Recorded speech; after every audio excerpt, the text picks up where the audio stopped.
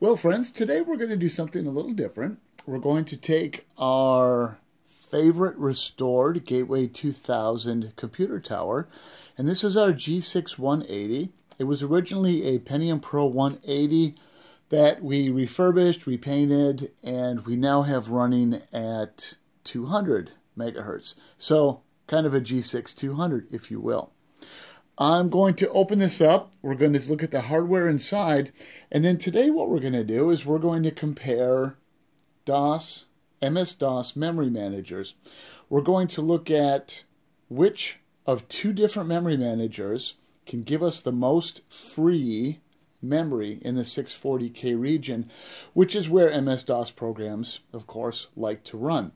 And we're going to compare MS-DOS 6.22's Memmaker against another product from the 1990s, and that's Helix's Netroom.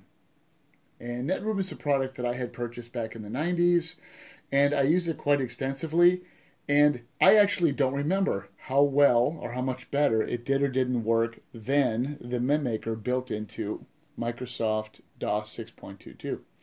And let's go ahead and crack the case and look at what's inside, because that will also determine which programs, or TSRs, we need to put into the higher memory to free the lower memory. Inside of our Gateway Pentium Pro tower, we have left the original modem that came with it, and there was a network card installed. We're going to, once we reinstall Windows 95, that's in another video.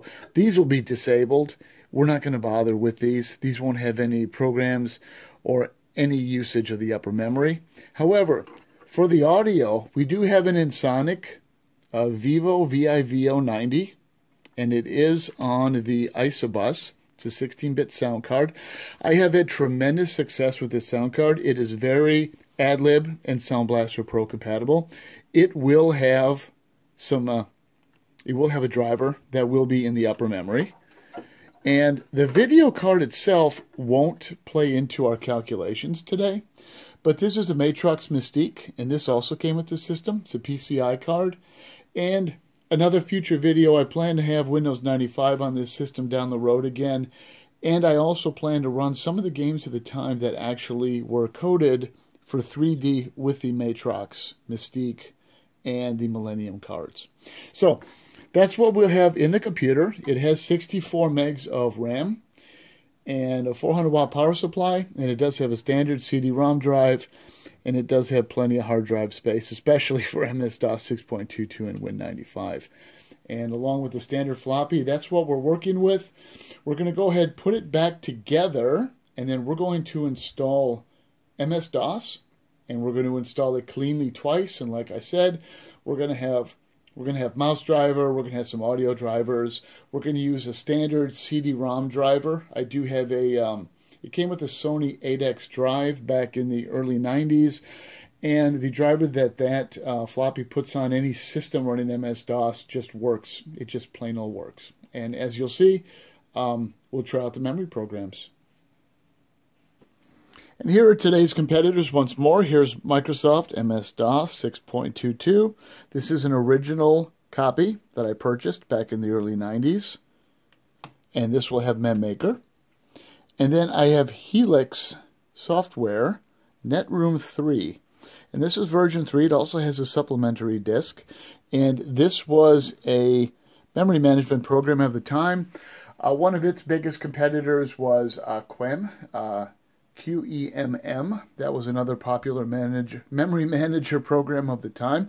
I never used that myself, but I was a big fan of Netroom, perhaps because I purchased Netroom.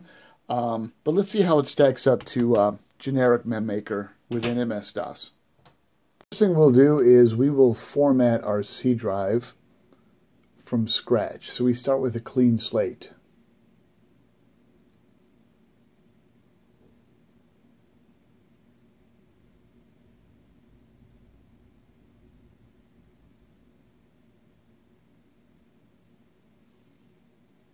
And we're going to do all this from the MS-DOS 6.22 diskettes. So with just disk 1 in, we'll be able to go ahead and F-disk the hard drive and reformat it.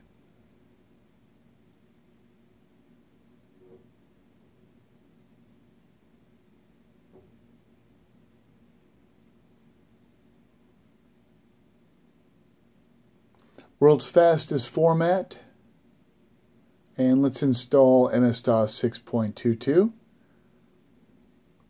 And it does come on 3 separate floppies. And like I said, these were original disks. I've had these since the early 90s. Now we'll go ahead and reboot, and as we can see, a fresh install of DOS gives us 606K bytes free of the 640K DOS memory.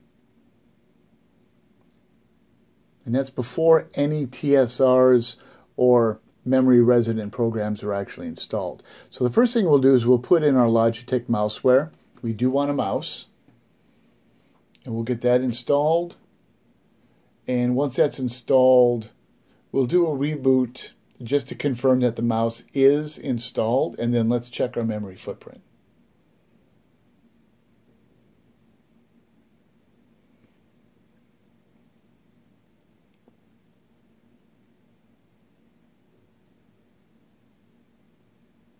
And to reboot.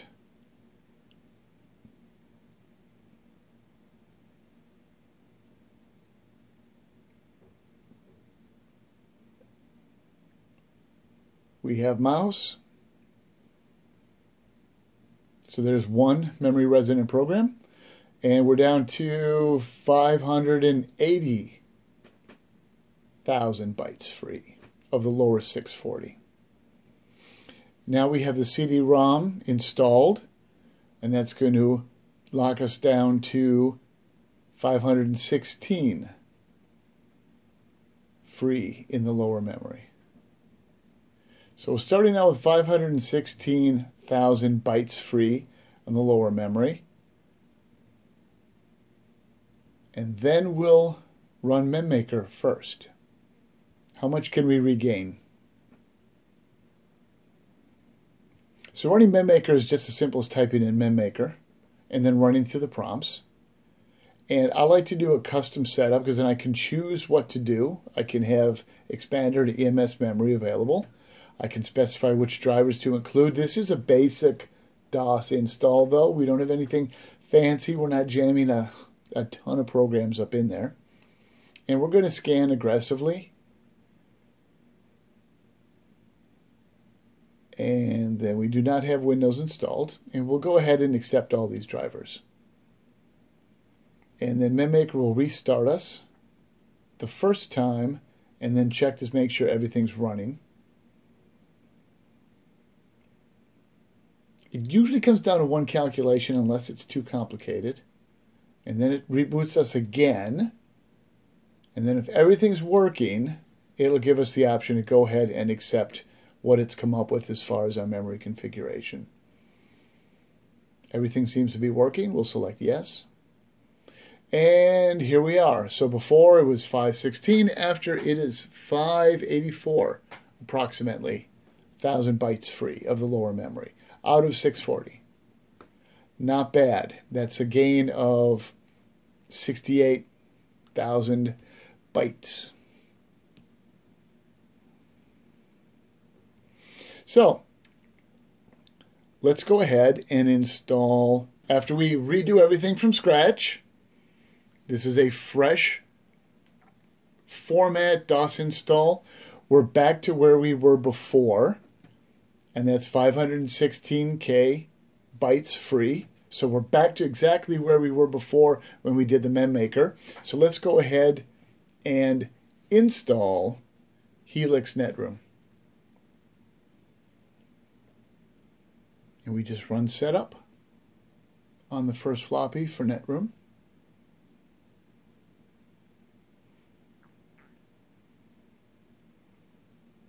And we'll go ahead and install it.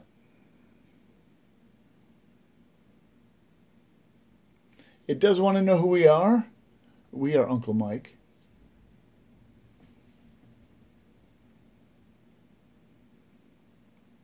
Company blank. And then we do have a serial that we had when we purchased it.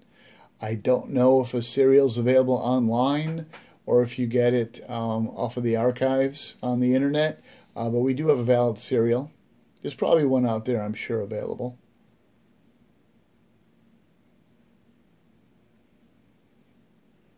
We'll proceed.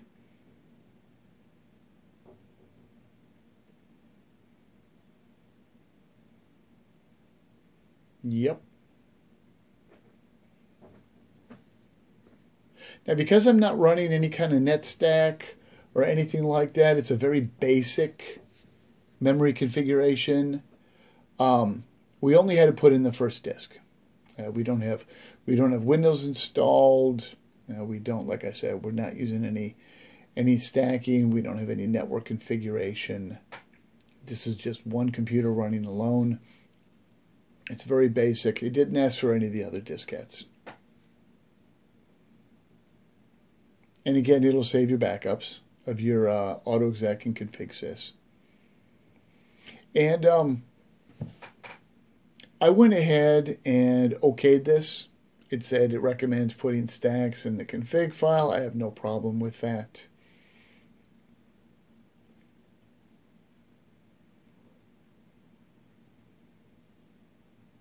Now,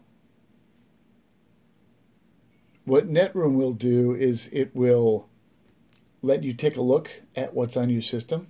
It has what I think is, for the time, a very in-depth ability to look deep into the system here. We can look into the system itself, what kind of computer we're running, graphics. It knows it's PS2 supported. Very in-depth. We can run and check the memory.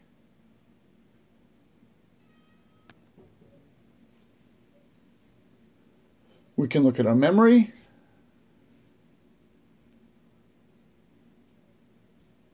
Version of MS-DOS.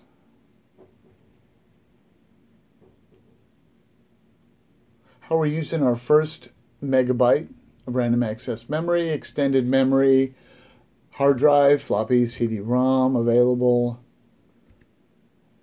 interrupts, and then it runs sort of a benchmark, but it's not too familiar with Pentium Pro 200 systems.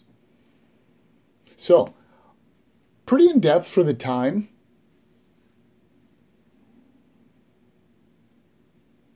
And once we're done with this, we'll go ahead and exit, and then we'll go ahead and let Netroom just do its thing.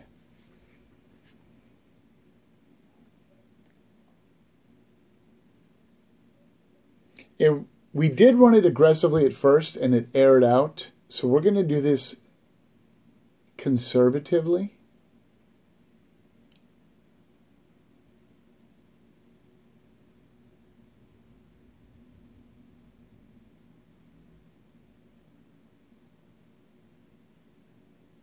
And see what we get on a conservative setup. Of course, we don't have Windows. At least not installed right now. This is just a basic DOS setup. Same as Memmaker, Netroom is going to run us through a couple of reboots.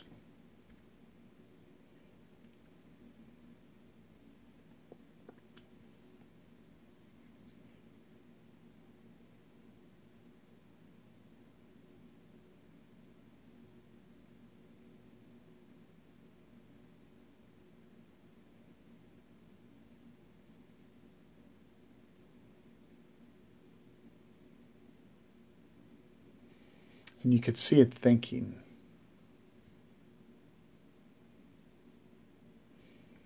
One configuration, same as Memmaker. Everything seems to be running. So it'll do a final reboot, and it should ask us, is everything running well, and do we want to accept whatever configuration it's come up with.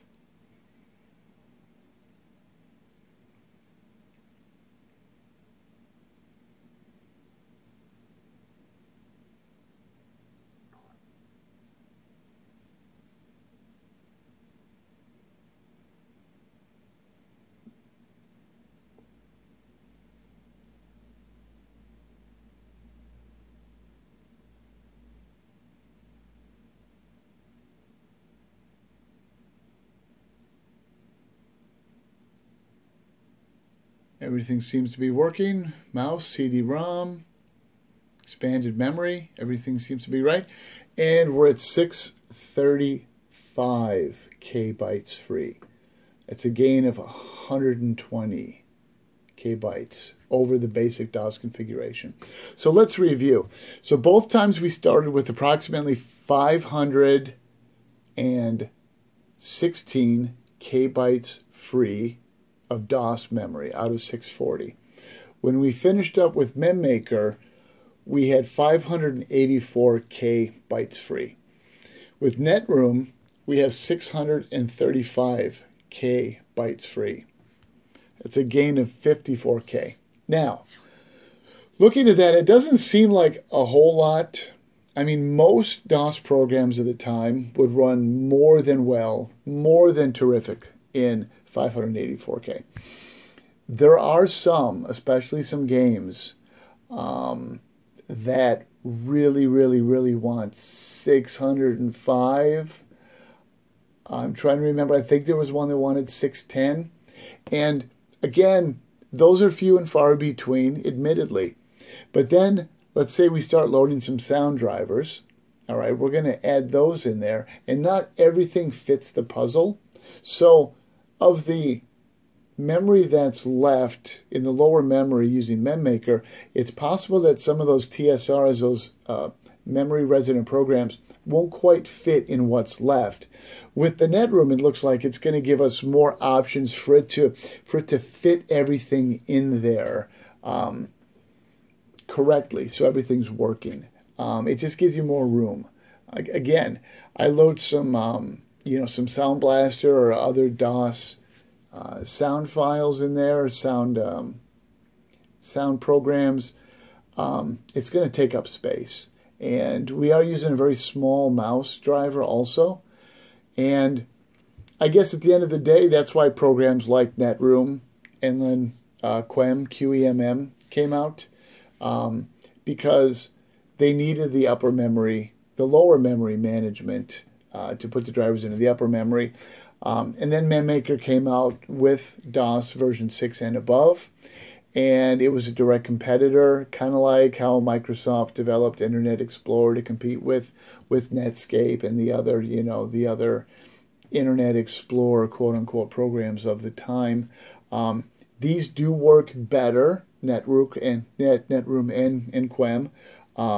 Memmaker is free, but I guess I know why I bought it back in the early 90s. And Netroom is Windows 95 compatible with version 3.04, and version 3.04 does appear to be available out there. Again, though, I don't know if there are any serials or if it requires a valid serial. So, thanks for joining me. This is a little stroll down memory lane talking about DOS memory management and just one more program to help us squeeze out the most we can and play some of our memories over and over again. This is Uncle Mike, and thanks for joining me.